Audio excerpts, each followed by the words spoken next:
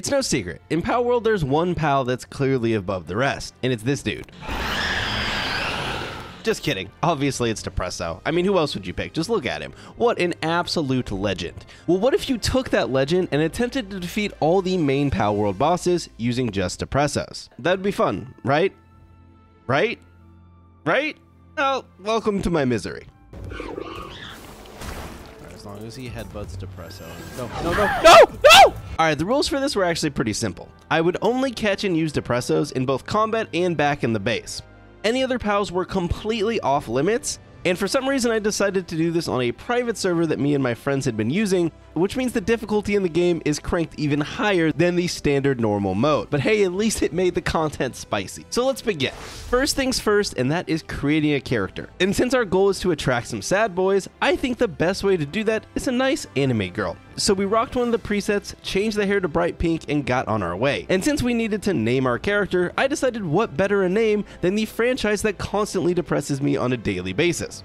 Good old Halo. Following our character creation, we would wake up from what appears to be a crash on the beach. But I'm gonna be honest, I don't even know if that's what it is, because it's the first time I've ever paid attention to this opening cinematic. But little does poor Halo know that she is in for quite a horrible time. But at least we will have a nice collection of Depressos at the end of the day. Because if we need a group of people to make us some sad emo rap, I think Depresso will be killing it on SoundCloud. I decided since a good amount of Depressos spawn in the starting area at night, choosing that basic starting area probably was the best bet. So day one went pretty uneventful, as mostly I just ran around trying to gather materials and start a little base so that I could build some pal spheres so that once it turned nighttime, I could capitalize and attract some of our new friends. During the day though, we did make sure to run around and show some Lamble who the real boss was by punching them directly in the face. And since we had to get going pretty quickly, I just plopped the base down basically right down the hill from the initial spawn, plopped down the old pal box, and punched some chickens for good measure. Gotta make sure that we stay in peak form. I mean, we gotta impress the Depressos. We even managed to acquire a free rock mining thing that someone had left behind from a previous base that they abandoned. At this point, I remembered that even though we would be tackling this alone, our guild needed a name so that we could impress the other people on the server. And what a better name than BetterHelp, the online therapy service that is all over YouTube ads. So will this kill my chances of getting a BetterHelp ad in the future? Probably, but honestly, who cares? Trust me though, when I say at the end of this challenge, we're all gonna need some therapy. After I started building up my base and named my guild, I actually ran into one of my friends, Sabo, who happened to just be running around the server while I was starting this challenge. He was also sporting a nice default anime girl, though he was rocking blue hair. And I gotta be honest, that's just strictly inferior. After building our essentials like the pickaxe and the axe to, get farming, I realized with night coming up, we needed to get some clothes so that we don't just completely freeze. So we acquired our clothing, and our anime baddie was now well equipped to take on the night with her pickaxe in hand, random rags on her body, and some spheres to throw at her new friends. We even managed to craft one of the common shields and a bow before nighttime. Not too shabby. Though thanks to Palworld's great server optimization, I actually had great difficulty crafting arrows for that bow, as it would just lag every time I tried to click the craft button and nothing would happen. Another great benefit of me deciding to do this on an online private server instead of just doing a solo lobby. Basically, I made a great choice, and it didn't just constantly backfire in my face the entire time I was doing this. Well, now that our first night was upon us, it was time to try and find some of the greatest pals in the game. And luckily, we found one right off the rip. A handful of punches from me and Sabo, who was still sticking around, and one pal sphere later, and our friend Depresso had joined the squad. Totally on his own accord though. There's no forced labor around here. This is a friendly game of Palworld. I decided as our first Depresso, he should be named me, IRL. The rest of the night went pretty smoothly. We caught 3 more Depressos, bringing our grand total up to 4 sad boys, and it felt like maybe progressing this challenge wouldn't be too bad. But oh, how wrong I was. As the sun rose, we headed back up to the base to make a little progress up there, and named our other buddies Espresso, Halo 4, and Halo Infinite, and immediately put Halo 4 to work mining some rocks. We continued on building various things and actually progressed our base to level 2, which wasn't too shabby. I was only like 40 minutes in. This allowed Halo Infinite to join the other failed Halo game Halo 4 in the base and also get to work. That's probably the last Halo joke for the video, so you can take a sigh of relief if they were getting a little old. Unfortunately, Depressos aren't overly amazing base workers, as they can only do about one thing, and that is mine rocks. They absolutely love to mine rocks. Well, I don't know if they love it. I mean, look at their face when they're doing it, but it's all they do. They can also help you craft and can gather items, but really for the most part, all they do is stand around, just depressingly hitting the rocks with one hand. But I'll give it to them. The Depresso animations for various tasks are absolutely amazing. It's partly what makes me love them so much, and they just like me, for real. It's probably worth noting here that unlike other pals which have very useful abilities, Depresso might have one of the most useless actives in the game. Basically, you hold F to activate the ability, and all he does is drink some energy drinks and increase his movement speed for a little bit of time. But I've actually yet to find a scenario where him increasing his movement speed has any value at all. Also, due to the fact that they appear to just be a cute cat that stands on 2 legs, you can't stick a satchel on them. So throughout the entire game, we would have no mount, just straight up regular walking and occasionally using a glider. Day 2 was pretty uneventful. We built a really crappy house that I didn't realize you had to put perfectly inside the circle, and eventually part of it fell off. And we threw a bed, but I threw the bed outside the circle and had to move it because it didn't actually count. But this did allow us to level up the base to level 3, which means Espresso the Depresso can now join his brothers in some recreational forced mining. We even got a nice little food box, though unlike most bases in Palworld where you completely automate the food gathering and growing process, you can't with just Depressos. So we constantly have to go gather food manually and drop it in their box to avoid them starving, on top of having to get wood on our own and our own food so that we don't starve. But don't worry, the Depressos have you covered on rocks. I got rocks for days. I probably have rocks for like 10 playthroughs. We got the base up to level 4, and you know what? It's still going pretty quickly. But here is where we would see our first form of rebellion from the Depressos, as one would get upset and just go to bed in the middle of the workday. Funnily enough though, Depressos, unlike other pals, don't actually have a normal sleep schedule, which to me is just hilarious. It just makes me think of myself with my horrible sleep schedule and I'm up in the middle of the night. That's Depresso. He's up in the middle of the night mining rocks. So despite one of our Depressos trying to hold back the crew, we got the base up to level 5 and 6 before nighttime hit, and then we headed back out into the world of Pal to beat up some more land balls and catch some more Depressos. Night 2 was pretty successful as we captured 4 new Depressos for the squad, and we stumbled into some Lift Monk energy, though if I'm being honest, these are pretty much useless for our run, as you only use them to make it so you can capture pals more efficiently, and seeing as we're only capturing Depressos, well, I think you get the point. We gave our new Depressos some names with a nice theme of antidepressants. Paxo, Prozac, Luvox, and Celexa were the pills of choice for today, and on we continued. The sun rose upon us on day 3 and we continued on. We actually found some eggs, which are pretty much useless again because I'm not going to use the things that hatch out of them, plus playing on an online server means hatching an egg takes an ungodly amount of time. We leveled the base up to level 6 and built a logging site that the Depressos won't use. I'm just saying, if the Depressos could mine a rock, I think we could teach them to hit a tree with an axe. So Pocket Bear, I'm just saying, if you want to put out an update that allows Depresso to also chop down trees, nobody would stop you. I also decided at this point, kind of during this day, that I was tired of the tutorial in the corner saying that I needed to capture those 5 land balls. So I decided I would allow myself to capture these 5 Lambles, but these would be the only other pals that we would capture throughout the game, and I wouldn't even keep them to make it fair. I literally just threw them on the floor, and someone else on the server could pick them up if they want. When we were jumping out of the water, I also noticed how hilariously Palworld shows your clothing being wet. It basically just makes you drip water everywhere and turns the clothing a lighter color, which, don't get me wrong, I'm not the smartest dude in the world, I've never claimed to be, but I don't think that's how wet clothing looks. Must be different in the world of pals. Or maybe the anime baddie has special powers. She does possess the ability to attract sad boys from across the land. During this day, we also got raided by some taco tacos, which are these little birds that try and self-destruct. They weren't too much of a threat. With the way our base is structured, I was able to stand at the top of the hill and just shoot a bow at them for a while. And then as they got close, they attempted to self-destruct and really didn't do any damage. We rounded out the day by leveling the base up to level 7, and we headed into night number 3. Here we fought some alpaca for the first time that were level 9 and showed them who was boss. And I do think it's worth noting that at this point in the game, we were level 8. And at this point, I didn't think it was going to be too grindy. It seemed like this was going to be kind of fun and it wouldn't be too bad. We caught some more Depressos, finally getting the 10 capture bonus, and then we stumbled into a base down the hill that belonged to some of my friends and explored it a little bit, noticing how much more effective their base seemed than our Depresso hangout.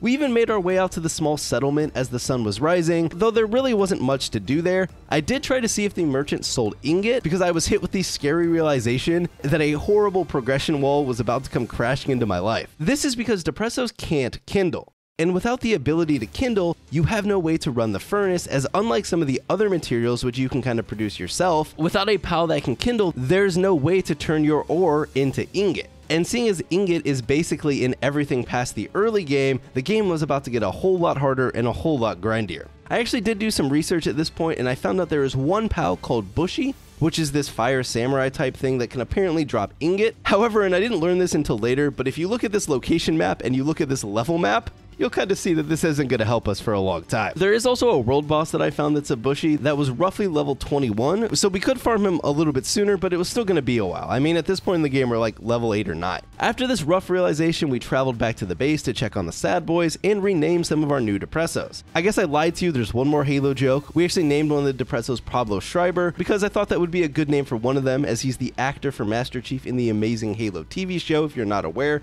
And trust me, it's very amazing. I mean, there is a scene where you get to see the Master Cheeks. I mean, it doesn't get any better. Alright, now I promise that's the last Halo joke. If there's any more, you can cancel me. We also got Smiles and Grumpy that were names suggested by Twitch chat, and we rounded out the rest of the Depressos with some more antidepressants. Zoloft and Cipralex to be exact. I don't know if that's how you pronounce it. Prescription names are all over the place. Also, this made me think, you know how if you live in the US, we always get those weird ads on TV for medicine? We need one for Zoloft that shows a Depresso looking all sad, then they give him some of the Zoloft and he starts walking around with that smile that they get only after finishing a task. From here forward, days and nights just kind of started running together as it became more of an adventure until I had to come back to the base type of thing instead of specifically spending the nights looking for more Depresso and the days building up the base. As we continued venturing around, we even found our first dungeon. However, upon going to enter, we noticed that the boss was going to be level 13, which was a little too scary at this time, so we just continued aimlessly wandering around attacking pals that we saw for our little dribbles of experience.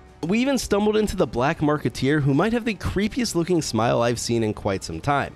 However, seeing as all he does is buy and sell pals, he wasn't going to be much use to us, and being level 40 meant we for sure weren't killing him at this time. From here, we ventured over to the first tower location to grab the fast travel right on the outside, and continued up the hill to the Syndicate camp, where I thought we would have an easy time slaying some plebs and freeing a pal. But one of the deer pals that I cannot pronounce the name of would have other plans for us. Oh no. Oh no, I'm very low on health. Alright, as long as he headbutts Depresso and...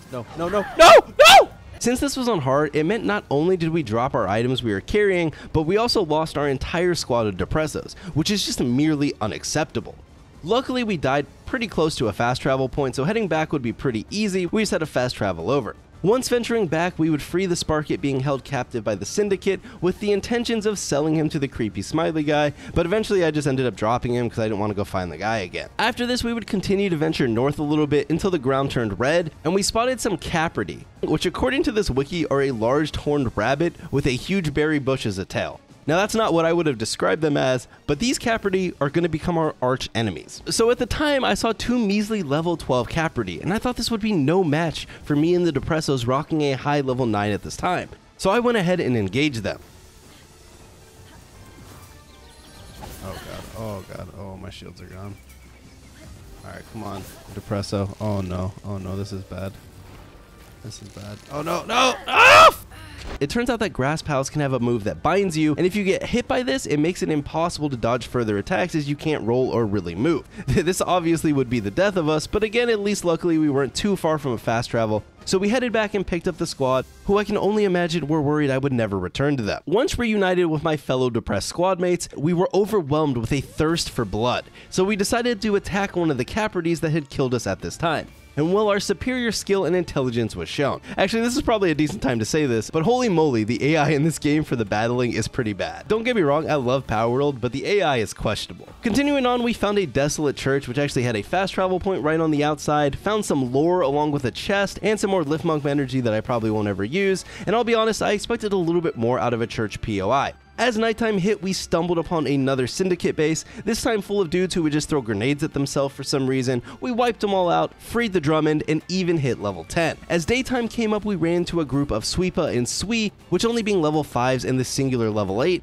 I thought would be no challenge, though it would end up being an extremely close call, and I would lose all of my Depressos outside of Zoloft during the battle. This fight would require us to return back to base, and being almost 2 AM in real life at the time, I figured it was a good stopping point for the day. Get some rest, rejuvenate, regain the mental, and head back in. The next day I logged into Palworld, ready to continue my journey, and was immediately greeted by a disaster. Since I left all the Depressos out of the base while I was gone, and this was a live server, they had completely run out of food. So not only were they starving, they were also injured, and all of them were depressed, which funnily enough was something that I never fixed for the remainder of this challenge, even though I tried.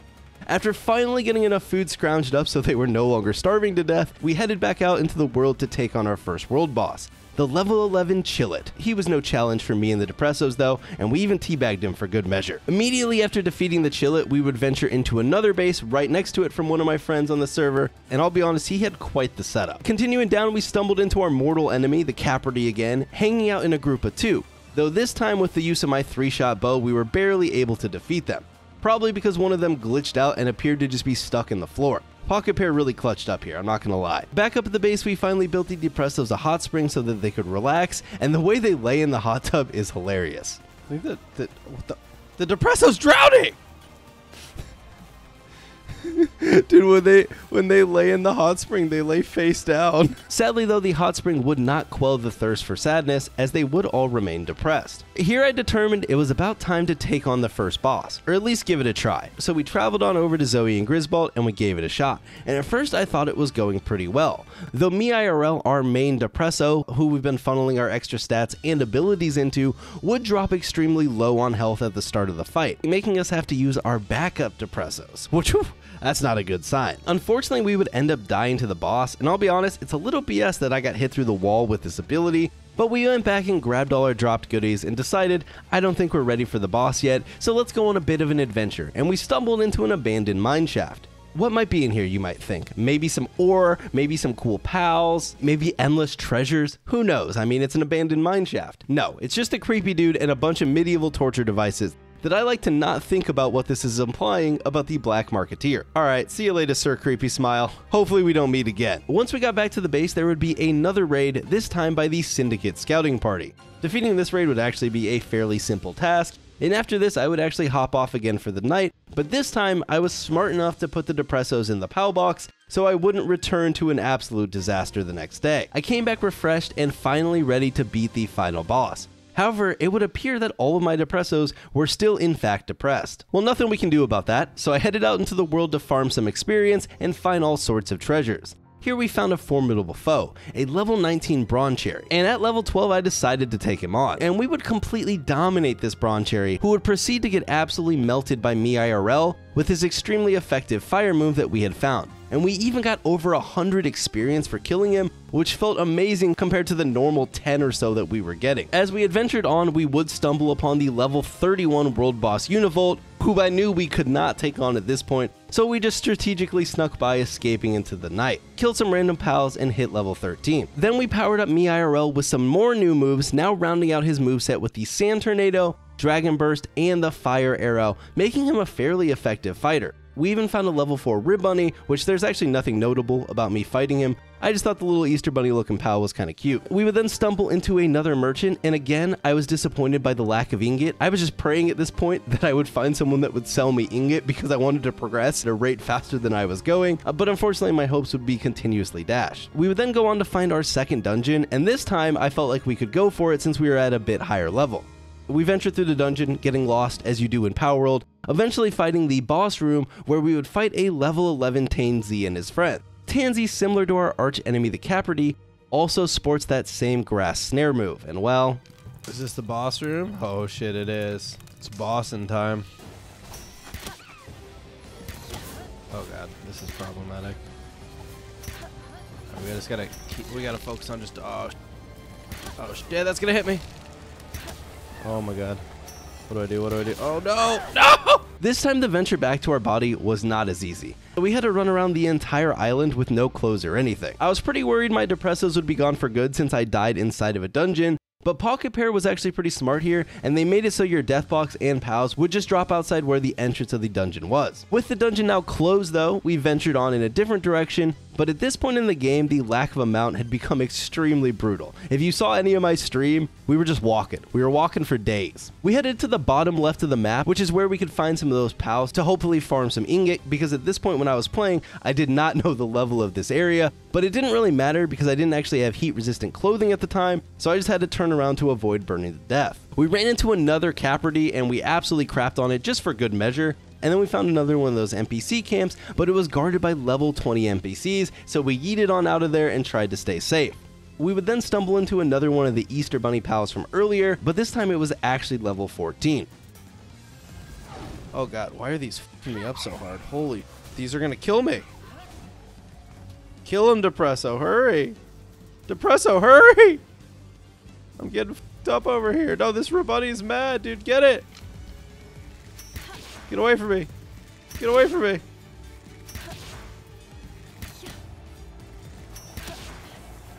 Oh. Oh no. We are so... Oh, my armor's damaged. Great. Oh no. I'm gonna die. I have to juke it. No! Oh! I'm gonna have to walk back here for like 20 minutes, brother. The bunny was a little bit too much for us to take on, and I would actually die and let me IRL die during the fight. On the way back to our body, we would find two mammoths fighting, which was actually kind of cool, as I didn't realize that could even happen. I don't know if it's a fight to the death, or if they're play fighting like a dog would in real life, but we wouldn't find out because I got a little bored watching the fight, so we actually don't know if they stopped or if one of them ended up victorious. If it's worth anything, chat voted the one on the left was the one that was going to win. Upon getting back to our body, there was a group of aggressive taco tacos right on top of it. They were very angry that I would even dare invade their space and tried to self-destruct on me when I was trying to pick up my loot. But luckily I hit the slide tech and yeeted out of there with my glider. As we arrived back at the base, there was a Depresso floating in midair for some reason. You gotta love Palworld sometime. I would even go on to build a second hot spring, hoping it would help with the Depresso depression. Spoiler, it didn't. And I built a furnace that I couldn't use, but it at least allowed me to upgrade the base to level 8, which is basically the soft cap for us right now. Because without any ingot, you can't build the required items to level up the base any further. We built some cold resistant and heat resistant clothing so that we wouldn't run into any issues, and we headed on back out. As we were traveling around, I thought I would try and glide over this body of water, but I'm dumb and I ran out of stamina falling into the water. This is not good. I'll try and figure it out. And honestly, this really worried me as I thought my items were going to be stuck in the water, but Pocket Pair was nice and they thought ahead again, and it actually teleported my items and pals to the shore so that I could safely get them back. We would go on and kill Chillet again for good measure, just so they know who's boss. Following this again, we strolled through my friend Zink's base and was hit with a wave of jealousy that his base was actually functional, and on the other side we would find a Capricorn stuck in a tree, which honestly good, I hope they all get stuck. I like when the pals are just stuck in trees. 10 out of 10. Good work. But in remembrance of our beef, I decided to have me IRL just burn it alive. As we got back to the Marsh Island, we stumbled into some Syndicate NPCs fighting with the Mammoths, which for some reason there was 2 of. So I sent me IRL into the fight to try and just kill some of the Syndicate for experience. However, he managed to piss off the Mammoth and got completely one-shot. So we just noped on out of there and had to send me IRL back to the old PAL box to come back to life. At this point, I figured it was time to take on the boss again and managed to hit level 14 right before going in. It's funny because on one hand, these bosses are actually pretty cool mechanically, especially compared to just fighting pals out in the real world, but with playing this on a private server and the lack of optimization that these servers have, it makes these boss fights sort of a pain to play, as you can't properly dodge moves that are coming, and sometimes really weird things happen. We would start fighting the boss again, and luckily for us, the AI is, really dumb in this game, and he would just get stuck on a pillar, and we were able to just sit there and absolutely just melt their health down for a while with abilities and arrows until eventually it kind of got unstuck. Then it would go on and get stuck on a different pillar, and we were able to put in some more damage. At this point, we had him under like 1/4 health, and I could taste victory, even if me IRL and Grumpy were both dead at this point. Hey, you can let me know if it's good. Oh no, me IRL died, dude. We're down to the backups. We're down to the backup Depressos. It's all downhill from here. None of them are as good as the number 1. All right. I think we're doing it. No. Oh! Oh yeah, ice attack. No, that's clutch right there. Oh yeah, baby! Boston stand a fucking chance. We had finally beaten the first boss in the game, and it only took us like 8+ hours. And I think that's where this adventure will end for now. By my calculations, and by that I mean I'm just completely guessing, we are probably looking at many hours of mindlessly killing pals just to level up enough to take on the next boss. Something me and the Depressos are very willing to do if it's something that people would enjoy. So let me know if you enjoyed this video, this kind of storytelling style of video, because obviously this is a huge departure from what I usually make. But for now, Halo the Anime Baddie and the Depresso Army will be taking a rest. I just want to give a huge shout out to the patrons. Like I said, I know this isn't normally the type of video I make, so I appreciate you if you clicked on it and you watched it. I've just been really enjoying Palworld, and I thought I'd try this style of video. It's something that I've enjoyed on YouTube. So obviously with this being a new style of content, just give me any feedback you have in the comments below, and thanks for watching.